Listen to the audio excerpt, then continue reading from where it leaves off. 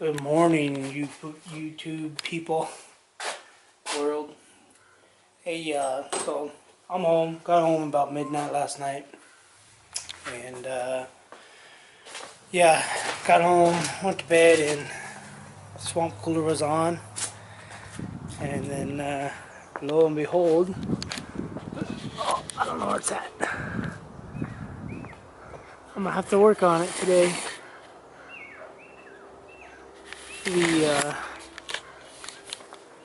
The motor, the actual motor that drives the fan blade thing.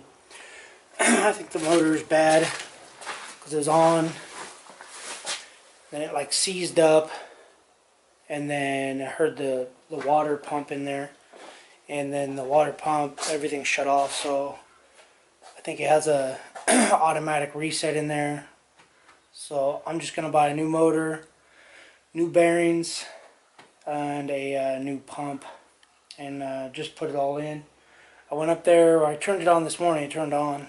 So I don't know if it's an overheating issue or what it is. But anyway. So yeah, the title of the video is going to be,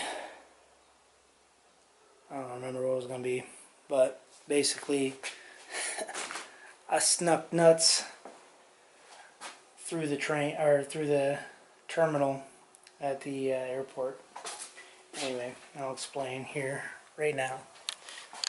So these are my nuts. So 7/16 nuts, 7/16 bolts. I can't find these stupid nuts in California. Well, take that back. I've been to about 7 different hardware stores: Home Depot, Lowe's, Tractor Supply, my little local hardware store, Ace, True Value. I think there's one more out here, Osh or something. And I went by and looked. I could not find 7/16 nuts. So when I was in Colorado working, we went to an Ace. Ace had them. I bought a bunch of them. And, excuse me. Anyway, I bought a bunch of them and smuggled them across the plane last night. They were in my carry-on.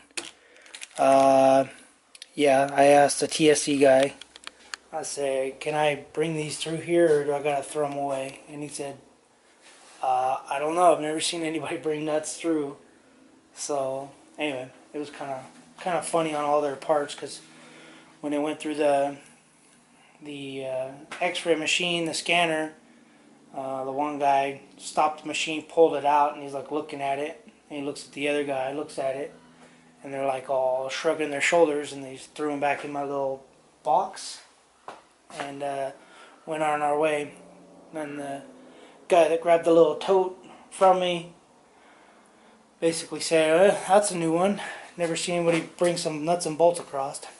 Anyway, so yeah, that's what I'll be doing today, is the swamp cooler. I'm kind of exhausted.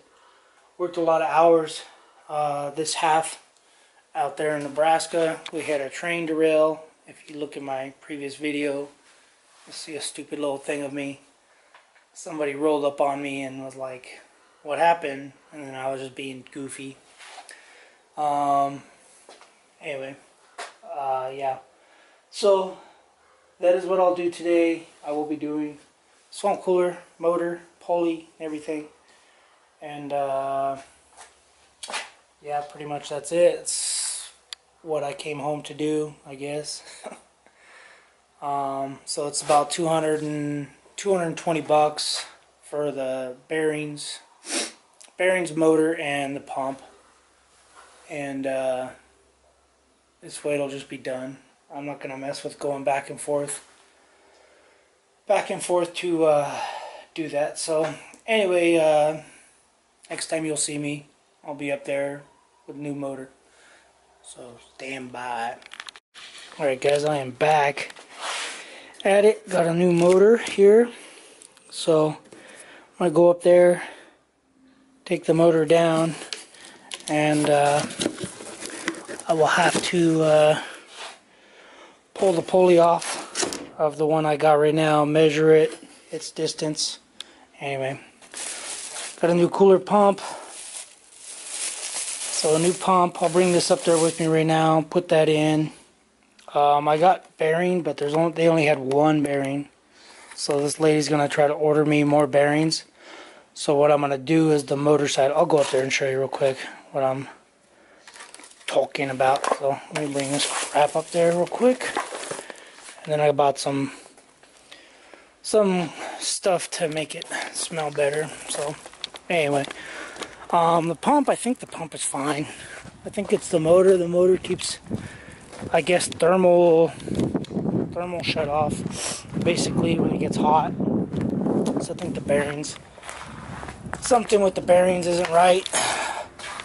And oh, I hate fiberglass. Anyway, something with the bearings probably isn't right. There's no grease, there's no oil in the bearings, and it's getting hot.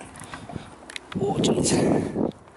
So let's get up here. Sorry for blinding you guys. So I got the motor hanging right here.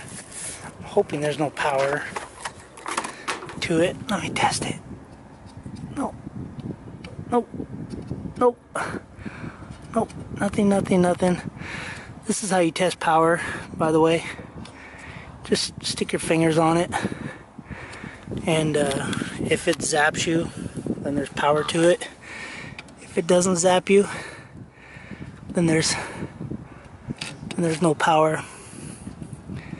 So I took a picture of this wiring so I know how it goes back together. Probably a smart thing to do. So I'll just hang that there. Oh, take this motor. I don't know, it feels pretty loose in here. Shaft play. But I don't think that matters. I don't know. Doesn't look too bad, but this thing's been in here since before we bought the house, so. And all it's held on to is these little brackets. If you can see those little brackets, they attached up here. So they go like that. So one over here and one over there, and then you tighten it and it clamps it together. So anyway, I'm gonna go ahead and I guess I'm gonna get something to pull this pulley off. Just undo this bolt right there, which I don't know if I have a wrench up here or not. That's that size. Probably not. Maybe it will work. So, and I bought a pulley puller just in case I do need it. So, and yeah, so I'm gonna take this off. I'm gonna try to change this bushing on this side.